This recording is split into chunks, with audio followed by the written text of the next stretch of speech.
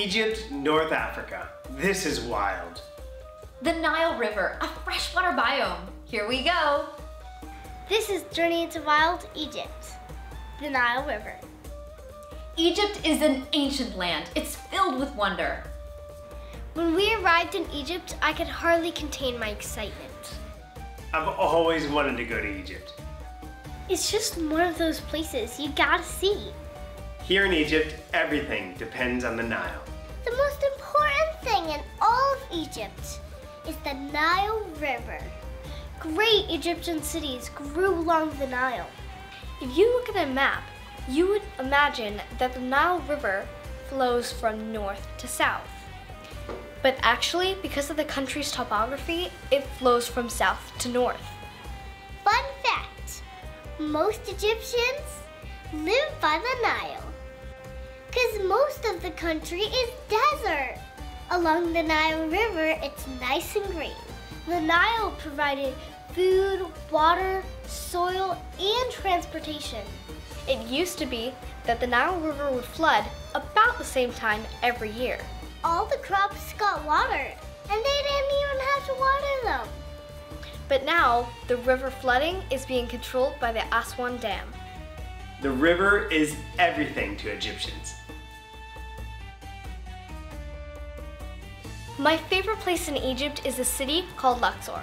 When people think about Egypt, they often think about Cairo. But that's actually not where the center of the civilization was. It was here in Luxor. We rented a house right in a farm village. We're staying in a newly built Egyptian house, and it's perfectly equipped for our family of 6. It has a living room, a dining room, a kitchen, 2 bedrooms, 2 bathrooms, and a big garden.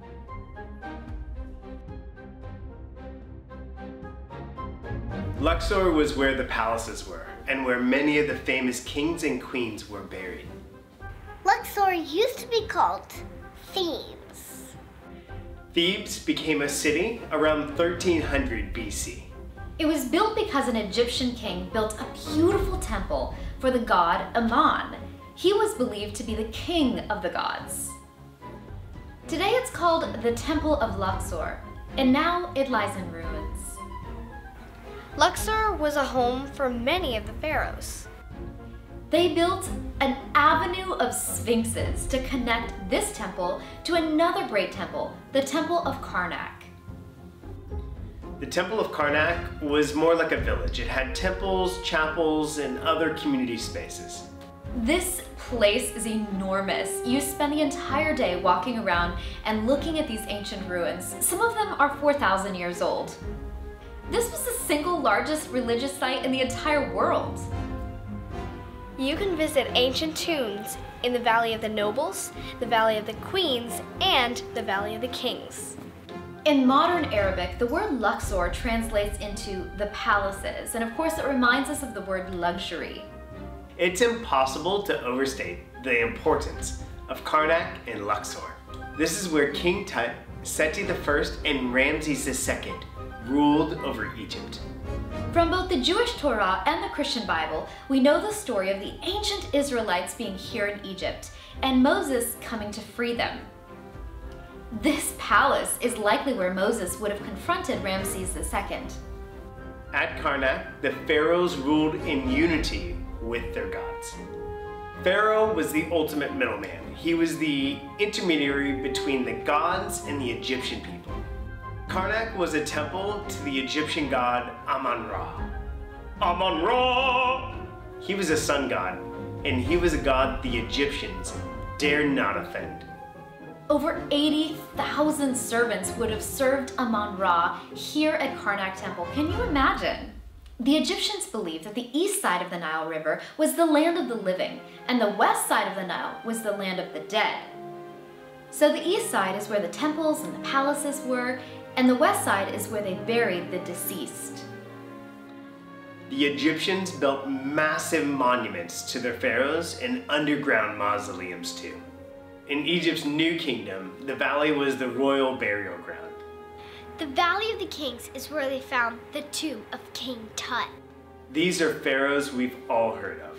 As you can imagine, the king's tombs are the most exquisite. They are simply breathtaking. The Egyptians prepared their pharaohs elaborately for the afterlife. They painted artwork on all the walls, and they've excavated many of the tombs.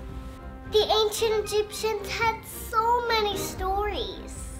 You can visit the tombs by walking into narrow tunnels to go into the inside, deeper, deeper, deeper into the mountain. In many of the tombs, the paint is still there. Isn't that amazing? There, you can find some sarcophagi. It's a box-like shape where the dead were buried. They believe that when someone dies, they're going on to the next world. Tombs are where they bury the dead. But it's much, much bigger than a coffin, and it has multiple layers. When someone died, they weighed their heart against the feather. If their heart was light, it means they did good deeds. But if their heart was heavy, uh-oh, bad news. Don't go to the underworld and be eaten. Scary. The feather came from the goddess of truth and justice. The dead were buried with a lot of valuable items, things they thought they might need in the afterlife. They wanted their pharaohs to continue in the afterlife with their food, their servants, all the things that made them comfortable in this life. When someone died, they took out their heart and their organs. They put each organ in a separate jar. The jars were called canopic jars, and the jars were buried along with the mummy. Today, Luxor and the valleys of the kings, the queens, and the nobles are a World Heritage Site. It's somewhere every family should explore. Luxor is set on two sides of the Nile. The West Bank is where a lot of the tombs are and where people live today. The East Bank has many of the museums and temples. You have to move between the east and the west banks of the Nile River. The bridge is far away. It's not easy to get over. The easiest way to get from one side to the other is by a taxi boat. Water taxis are everywhere across the banks of the Nile. It's just a matter of going down there, talking to the driver, negotiating your price, and getting on board. And it was super cheap. It was like $3, $4 a trip for the entire family on a private water taxi. We all loved being on the water taxis. When you're on a boat, you feel a part of the river in a different way. And the water taxis, it's what locals do. So when we were taking a water taxi, we felt like we were locals. Here in Egypt, it's sugarcane season. It's sugarcane season, and that means the farmers are harvesting sugarcane. Egypt has this thriving sugarcane industry. This year alone, they're going to produce 850,000 tons of sugar. So at this time of year, the Egyptian factories are working 24 hours a day for 140 days straight just to get in the sugarcane harvest. Everywhere we turned, we saw trucks loaded with sugarcane. There's so much sugarcane during harvest season. Kids are just eating it everywhere. When you grind sugarcane into a juice, it's called a sop. It's sugar juice. It's delicious. I wonder if the ancient Egyptians liked it. One of my great joys in traveling is introducing kids to new languages and then linking that back to world history. In Egypt, the language is Arabic, but the language of ancient Egyptians was hieroglyphics. The ancient Egyptians had their own way of writing. The oldest hieroglyphics we know of were created 5,000 years ago. In all the ancient tombs of Egypt, we found beautiful hieroglyphics. When you look at hieroglyphics, you see little pictures, and you would imagine that each one of those pictures represents the thing that it looks like a bird or a feather, but that's actually not true. Each of those little symbols represents a sound, much like a letter in the English alphabet. Hieroglyphics are small pictures, and each picture means a different sound. Sounds form words. Problem is, no one knew what the pictures meant until they found the Rosetta Stone. They know a lot about hieroglyphics because of the Rosetta Stone. The Rosetta Stone was found near the mouth of the Nile River. In 1799, French soldiers were repairing a fort near Rashid, and as they were digging around, they found the Rosetta Stone. The Rosetta Stone had 3 languages on it that unlocked hieroglyphics, an ancient Egyptian language. The Rosetta Stone had 3 different languages on it. The 2 languages they understood, but the 3rd one, hieroglyphics, no go. They had no idea what it said. Because it was the story in 2 languages, it must be the same story in hieroglyphics.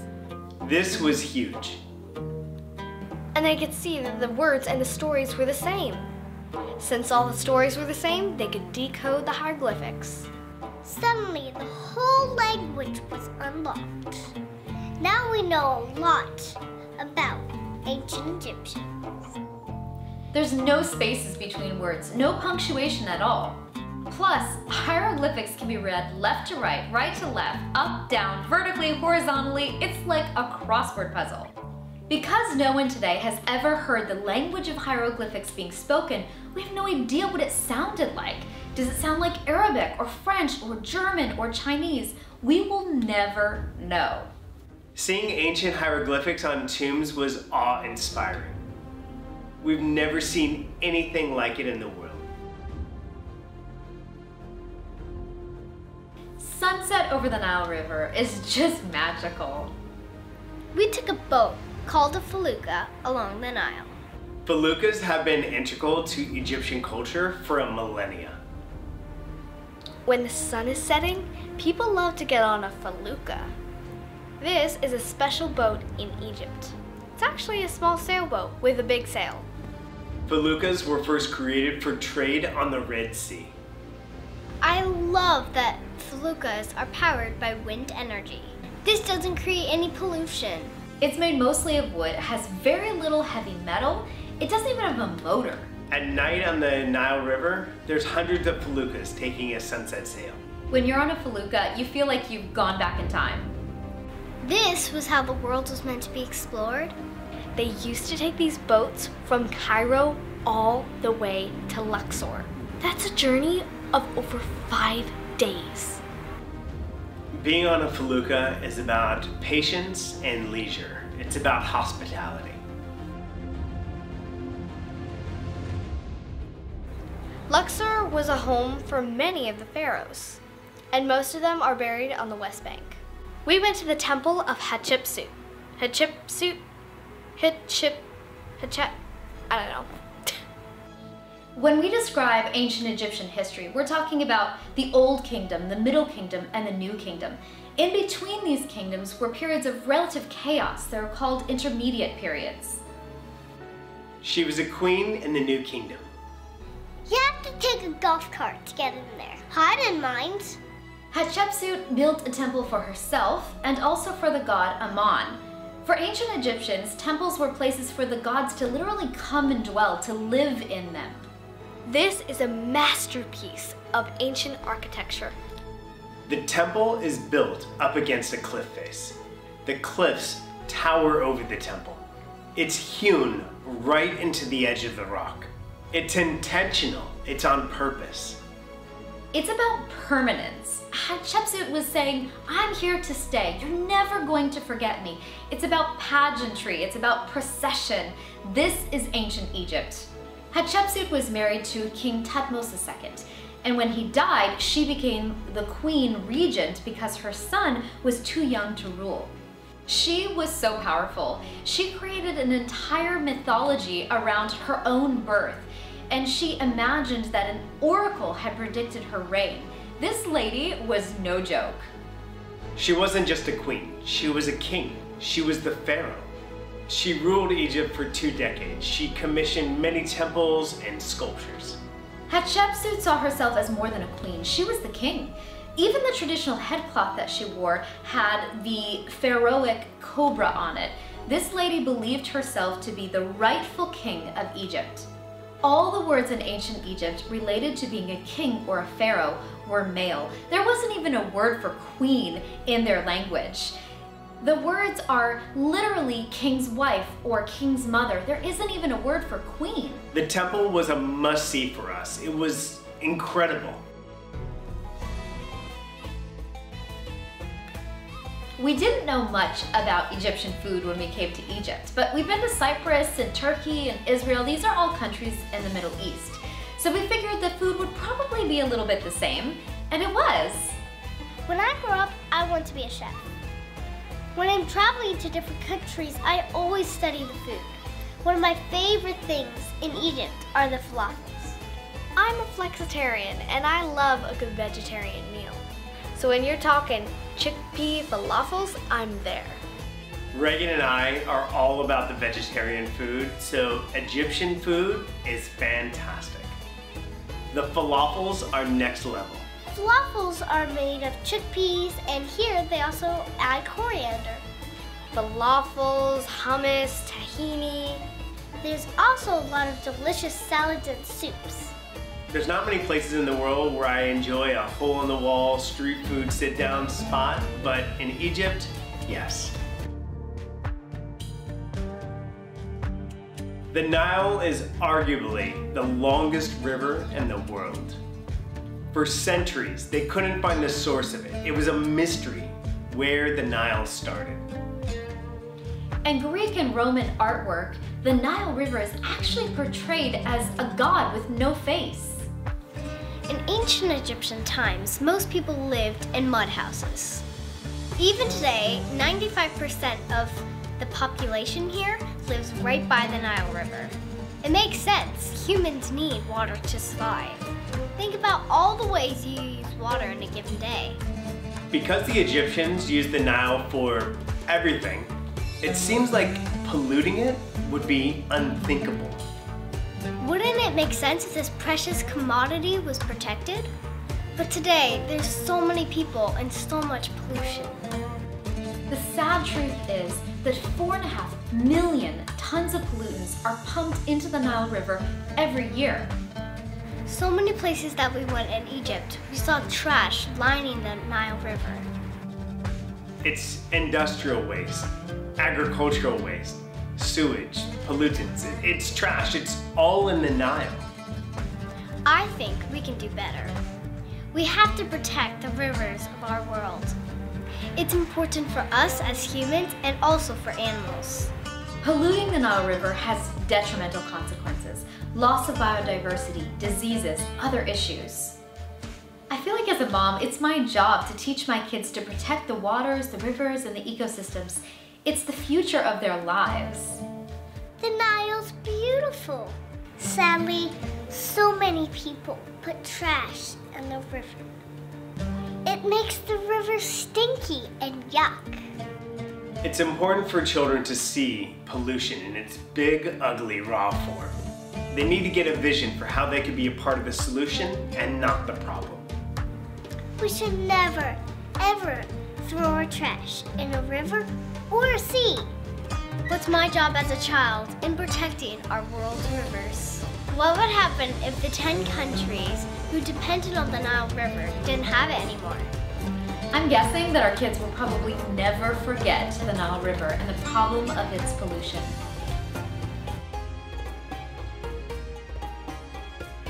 There used to be a lot of freshwater crocodiles in the Nile River. Today, there's not many Nile River crocodiles, but throughout history, there have been.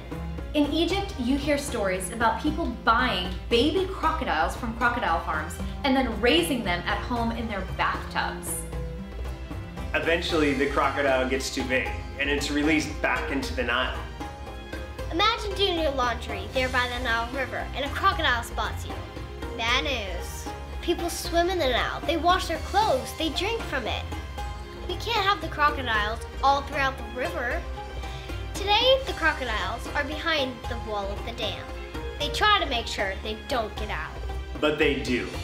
Each year, over 200 deaths happen along the Nile River in Egypt because of the Nile crocodile. Let's talk about papyrus. Papyrus was very important in ancient Egypt. The papyrus plant is cultivated in the Nile River. It's an aquatic plant that grows in the shallow water among the reeds. The ancient Egyptians used the stem of the papyrus to make many things. But the most important thing they made out of papyrus was paper. Here we make papyrus paper. The papyrus plant, it's water plant, used to grow in the Nile. The flower looks like the sunrise, the stem like the pyramid shape, see? Triangle. That's why ancient time they believe it's a holy plant, belong to the sun god. How we make paper out of this plant? We cut the stem of the papyrus as long as we want. Then we take the green part out like this, like rhubarb, if you know rhubarb.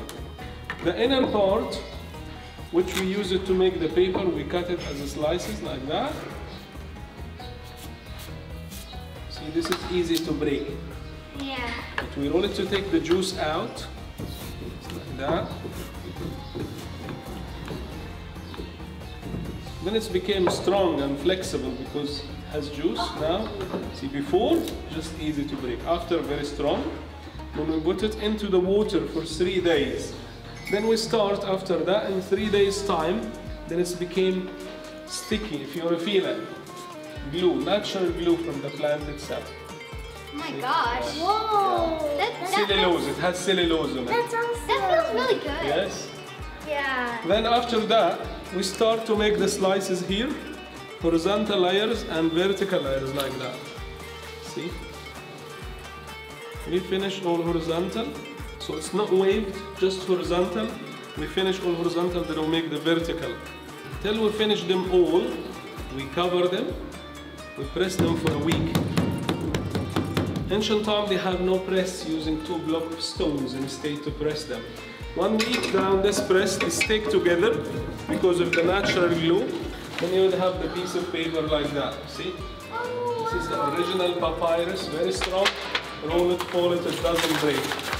Wash it, no problem. See? This is the genuine.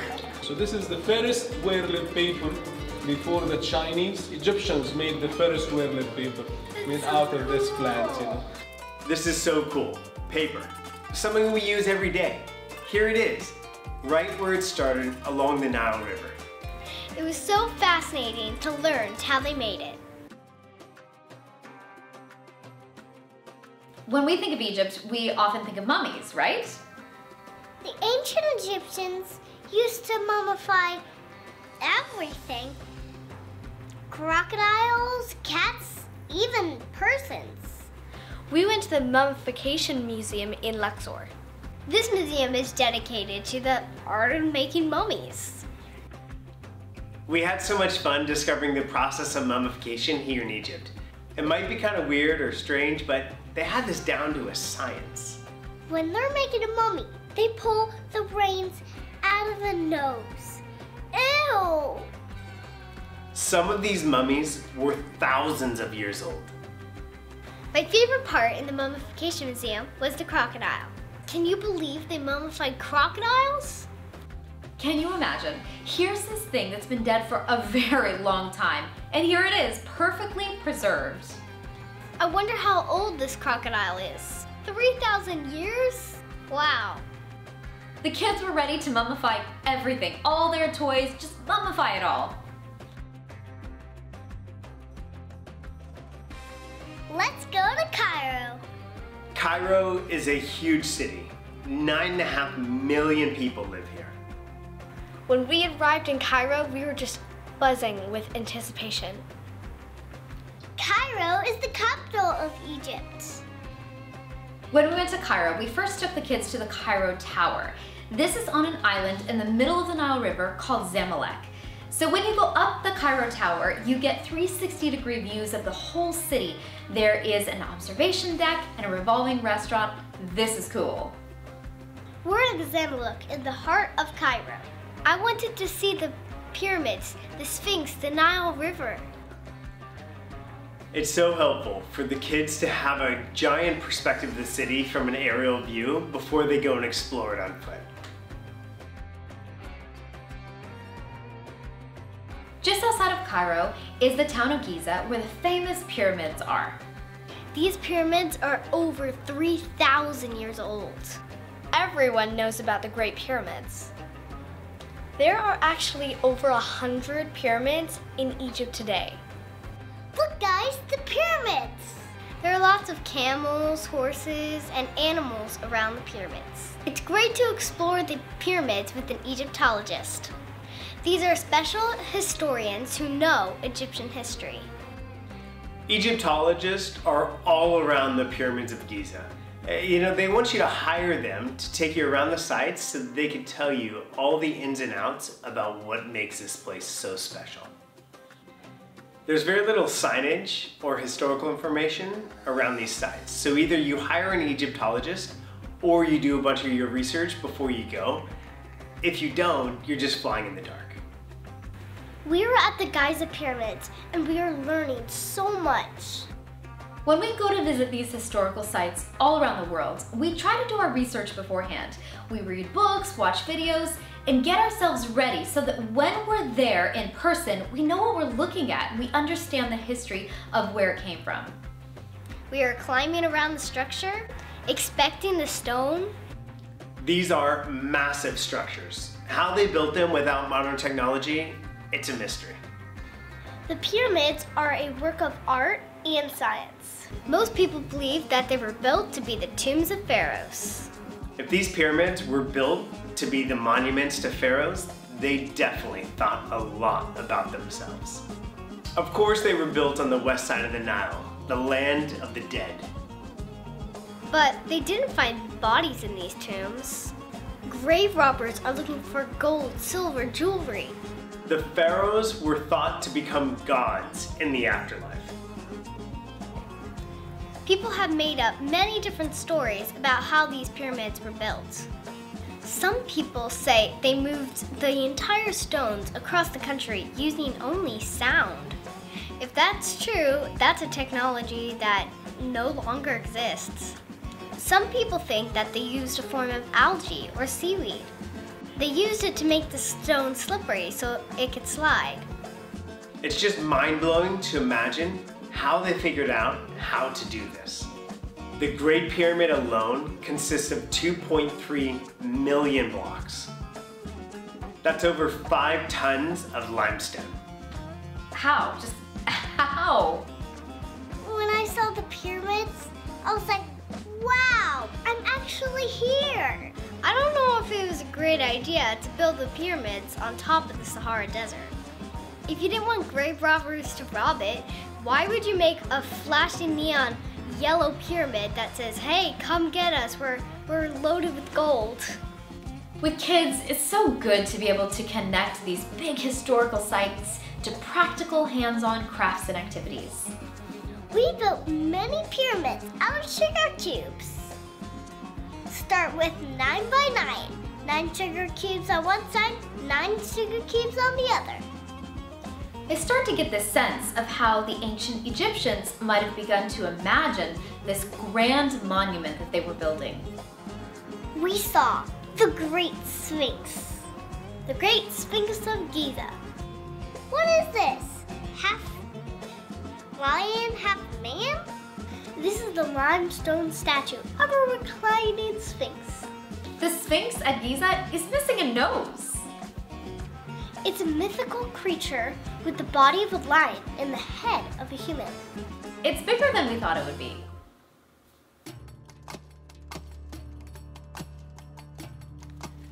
From Cairo, we drove 3 hours north to the seaside city of Alexandria, right on the Mediterranean. This city was founded by Alexander the Great. It rivaled ancient cities like Athens and Rome.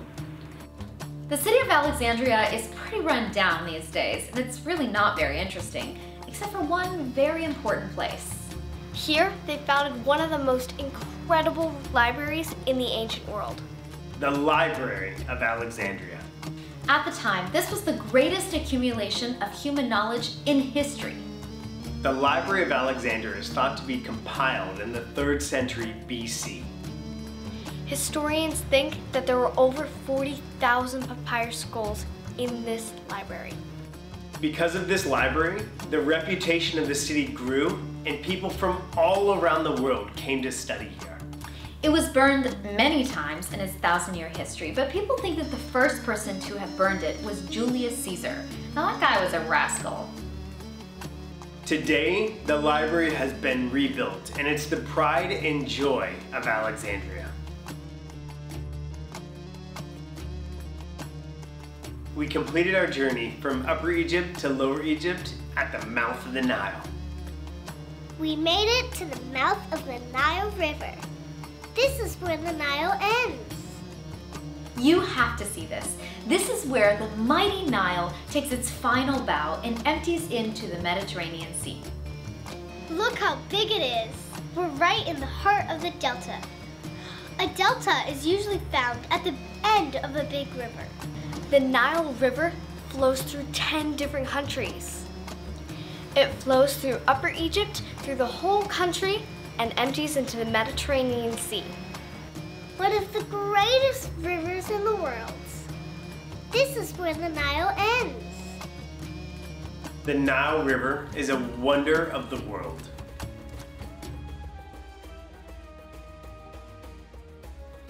It was an epic family experience to learn about this biome. In Egypt, we've seen Luxor's palaces, temples, and tombs. We explored the animals of the country and learned to make papyrus. We discovered the mummies and the pharaohs of ancient times. We studied the problem of pollution around the Nile. We learned about Cairo and the Great Pyramids. And finally, we explored the library at Alexandria and the mouth of the Nile River. What a journey! Overall, I feel that Egypt is a fascinating place and every kid should come here. What an amazing experience we had in Egypt. This was Journey into Wild Egypt, the Nile River.